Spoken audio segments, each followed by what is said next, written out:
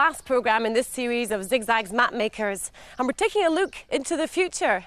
This week we're going to imagine that something has happened here at Keinton Mandeville, something that will change it completely and forever, and something that will really put this small village on the map of the whole world. Keinton Mandeville is quite close to Glastonbury, and it's around here that King Arthur is believed to have had his court. Now, do you remember the story of how King Arthur became king?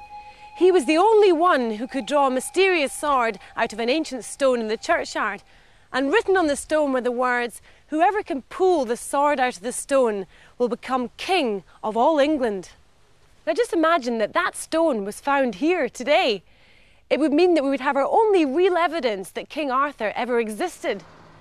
Just imagine that it happened here, in Keinton Mandeville. The discovery would hit the headlines.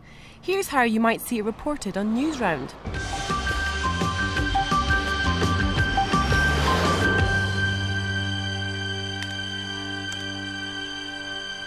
Hello. In Somerset, archaeologists are claiming that the site of King Arthur's Camelot may at last have been found.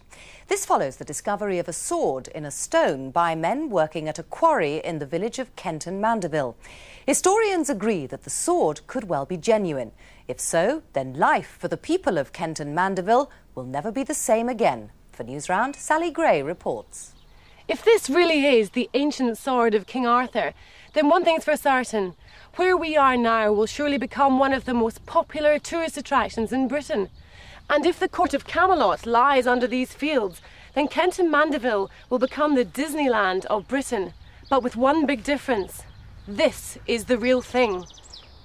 At the moment, the people of Keinton Mandeville are very excited about the discovery, but it remains to be seen whether they will welcome the change that it will bring. This is Sally Gray reporting for Newsround at Keinton Mandeville. Now remember, that's just an imaginary story, one that we've made up, but things like that really can happen. And what we're going to do now is to challenge the Keinton explorers to make a new map of the village of Keinton Mandeville, as if the sword and the stone really had been found. But first we're going to take them along to have a look at the stone, and remember, they don't know if it's real or not. Come right in and have a look. Great. Is it a sundial? It's a sword. It's a sword in a stone. What does it say? Who pulls out this sword? This sword. Is there whatever? Is there? I can't read that bit down there. It's the king. The monarch. Monarch of England. Can anyone remember who it was that actually? King Arthur. King Arthur himself. And this is it. Yeah. What? This is it. Well, we've just found it here in the quarry this morning. The guy was digging up some nice stone, and one minute, next minute he found this.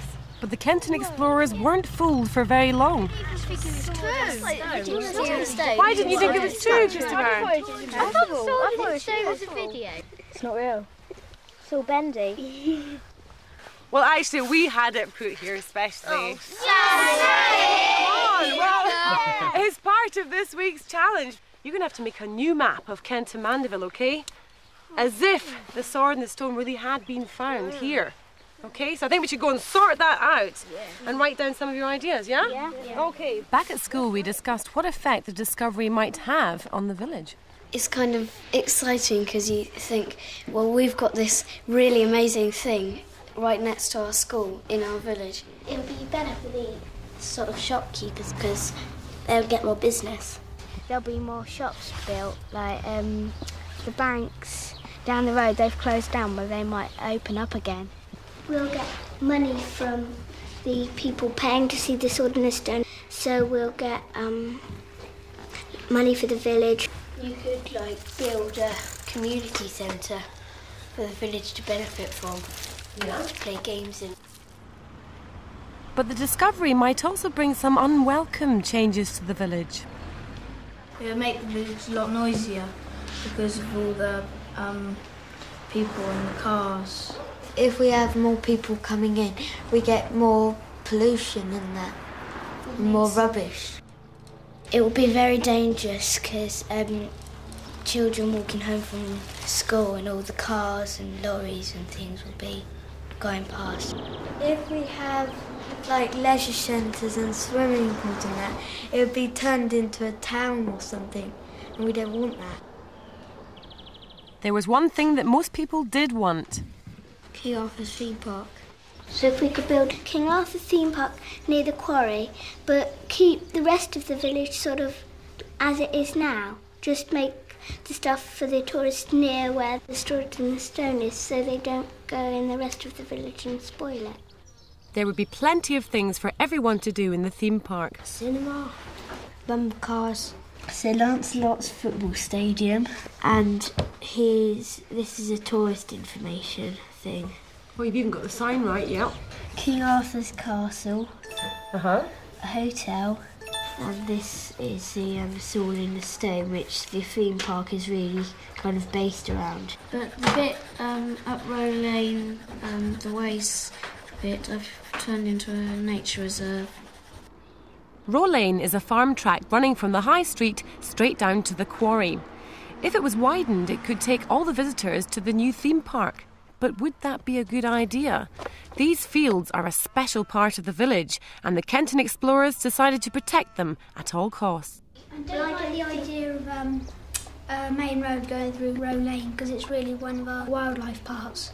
Some animals like being on the weeds. Yes, exactly. That's exactly. So you bring the animals here, and then you can have your playground back up there. I think we could put a hut with a bench and a garden as well. Would that be nice? Yeah. We could have or something. Yeah. We've got some trees here. We could have a hide and we could add a few things like a pond and some trees. Things. So if we weren't going to turn the farm tracks into main roads, how else could we get the tourists into the theme park? There's the tree line down the bottom, and if they come in that way, then we won't have to build roads through Row Lane and places like that.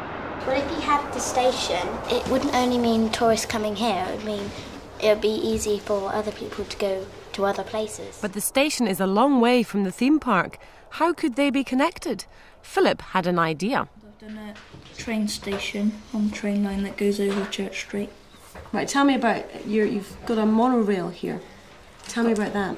It starts at the train station and it goes all the way through to the theme park, which is at the top. Wow. You can pick people up from the train station or the car park or the camping site or take them back there. Well, I've got the village in the middle so that the people stay around the outside. Mm-hmm.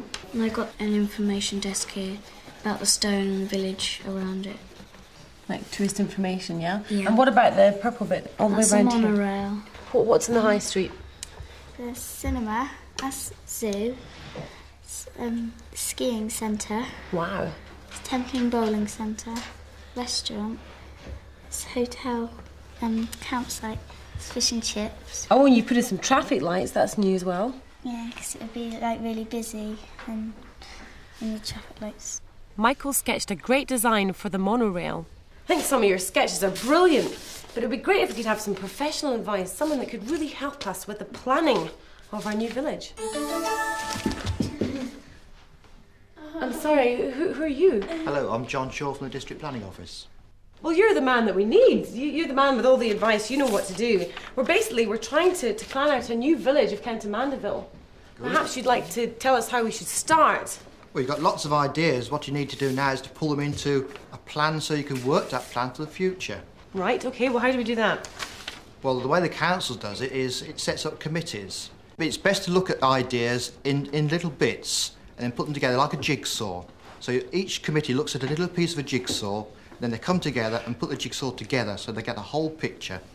Right, so what different areas should we concentrate on then? I think you need a transport committee to work out all the transport ideas as to which are the best. We've had some good ideas there already about making perhaps a monorail throughout the village. Yes. OK, so transport. You need a leisure committee, then you need an overall committee, which is called the planning committee, to put all those ideas together and to make a plan as to how the village is going to accommodate this idea, this new development which is going to take place in the village. How is it going to cope with it? Are there any other committees that we think might be quite helpful, useful for making the plan of this village? Conservation.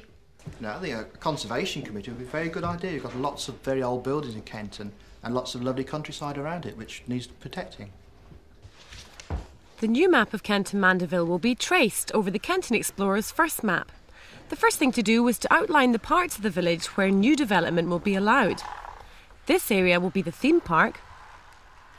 The land to the west of Row Lane will become a nature reserve.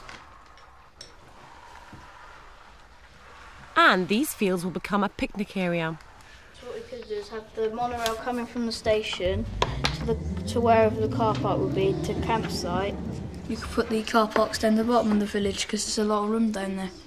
Right. It's just fields down there. That's great. There's a main road going down under Keinton Mandeville. And then up to there, and then up to the theme park. The monorail will link all the new areas together. Some people like walking, Chris. You can have The Transport Committee had a lot of decisions to make. And you can have a subway for going that far, and then there's a way out into the car park if you want. If you mean all the way down into the subway to the monorail station or train station, then they can have the nature way all the way as far Up to the stone. up to the stone to the theme park. Subway. I don't think people will walk that far. Some people walk for miles.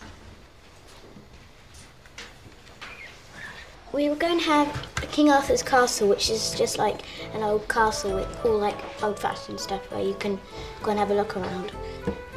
And it's got a moat around it.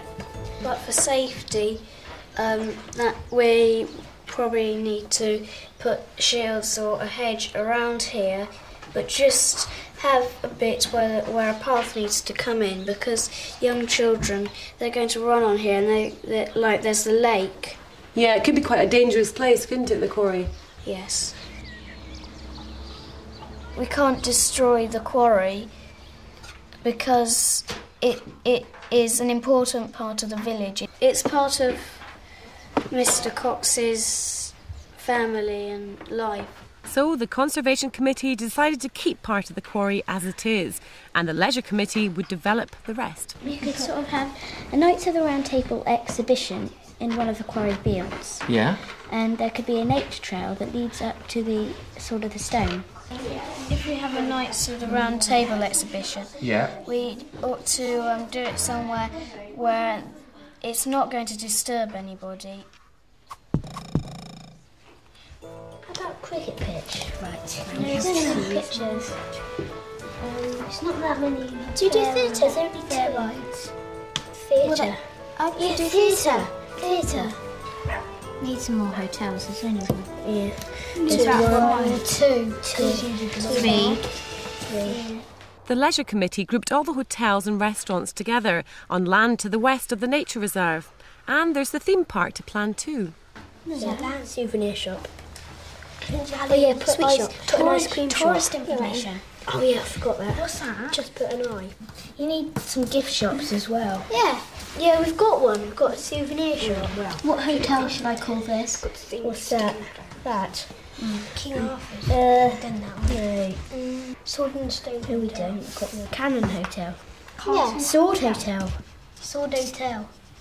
Yeah. Round Table Hotel. No, we've got Round Table Hotel.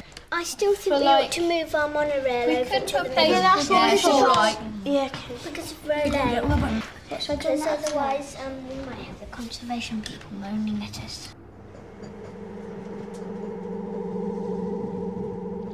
We don't want the monorail going through the quarry. And you didn't say We you want wanted... it. It's all right if the station's here or somewhere around the quarry, but we want to keep the quarry because that's part of the village. Yeah, we could take it around the outside. Now, what about Row Lane? We decided to build a nature reserve alongside it here. You decided to build a nature reserve alongside it? Yeah. So how are you going to stop anybody going into there? Are you going to fence that off? Or? We're going to put barriers, like, so you can only walk through. If we have a nature reserve, we'll probably need a car park somewhere, and we don't really want a car park down Row Lane. Did we put a walkway? Because if people could walk up to the stone, they might want to walk to Hampton Hollow. I know, we've allowed them to walk to there, but we haven't to that station. But Well, then the path goes up in here, and there's a path, and they go up Row Lane. Yeah, but we don't want them going up Row Lane, do we? No, we don't want them. We want the tourists to stay in the theme park. We don't want them on Row Lane or anywhere like that. So Row Lane will be kept as is, yeah? Yeah, except In the apple orchards, we were going to sort of have hotels and fun fair there and sort of other leisure activities. We've got a fun fair thing over here with bumper cars and roller coasters. We've got a fairground. Here we've got a restaurant called Merlin's Restaurant, and it's going to go in the fairground.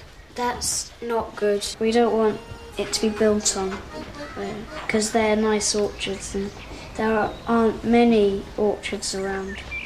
You really need it somewhere far away from the actual village and the quarry, and also the schools around here. We'd put them sort of not too far away and not too close. Right, that's right then. So far, all the committees have been able to agree with each other, but there was one proposal from the Leisure Committee that really caused a stir. A plan for a big development in the north of the village. The Leisure Group have decided they want to develop Humpson Hollows. Humpson Hollows is the name of some fields to the north of the High Street. From here there are lovely views out towards Glastonbury. The Leisure Committee needed to know the best way to get the tourists from the theme park up to Humpson Hollows. Can you actually get people up there, do you think, with your monorail? Yeah. We want it to go over High Street and stop at Hampson Hollows.